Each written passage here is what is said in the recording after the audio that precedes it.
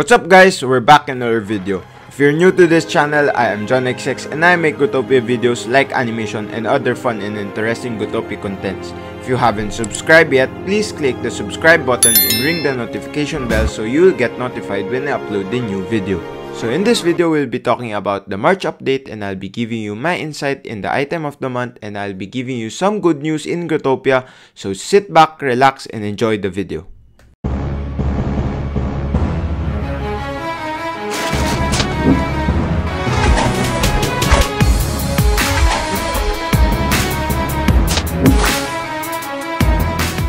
So let's start. As of now that I'm recording this, March 4, there is still no item of the month available on the store. But they already had a sneak peek of it when they did the first Growtopia live stream on Twitch. Well, congrats to Necore and the team for a successful event. Yes, there was some issues like stream lagging. Well, for sure they would address and improve it on the future Growtopia live streams. Prices were good since there were 2 Diamond Dragon given and some rare prizes. Well, if you would want to join the future live streams, I guess they would do it once a month. So just keep updated on the Growtopia forums and Growtopia IG. This was the sneak peek shown in the live stream. Well, for my first impression, yes, it is cool, especially the face. A lot of people said it looks weird, but it's cool for me. Comment down below what do you think of this item of the month. Yes, if you would see, the item is a bit similar with the February 2021 item of the month, which is a pirate ship. Well, congrats to the Growtopia design team, for sure they put a lot of work there. I am reading some comments on IG, there would always be mixed emotion on the item of the month. Well, I don't think they would always add those useful item of the months like Rayman, Mags, G-Scan, and other item of the month with useful mod effects.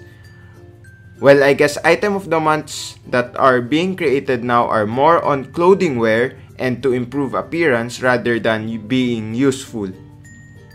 I would give it a rate of 8/10 since there would be future item of the months. I'll save the 9 and 10 for the best ones. Also, we have this subscriber item, Feathered Pauldrons, chosen by Atatip and will be available from tomorrow onward. So I guess it's available right now. And another news is Growtopia had opened the Guardian applications again while waiting for the March update. They are not accepting any application for a moderator application, as said here that Guardians are the entry point for becoming a moderator. So I guess they would just promote deserving Guardians for the moderator position. So this is the requirement for joining the Guardian application. So you must be 16 years old or older. Advanced account protection needs to be activated on your account. You must be active in the game. You must be at least level 60 in the game. You must be playing the game for at least 2 years. You must be ban-free in the game for at least 2 years. No major offenses at any time in the game.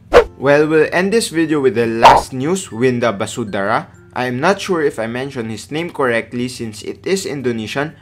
But yes, he creates and streams different contents on his YouTube channel with over 3 million subscribers. Recently, this March 2021, as of I'm recording this video, he streamed 2 Growtopia contents on his channel that reached more than 1.3 million and 1.1 million views on his 2 videos. I am not sure if Lenhua made him play this game or Lenhua is helping him, since I heard Lenhua's name for a couple of times in the live stream. If you are Indonesian, comment down below to let me know. But yes, on the latest video, he met Mr. Songo and I guess he already met JMW7. So I guess this is a great news for Growtopia since it would engage more Indonesian players to play this game. Maybe bad for the server since let's say 1 million would play at the same time in Growtopia.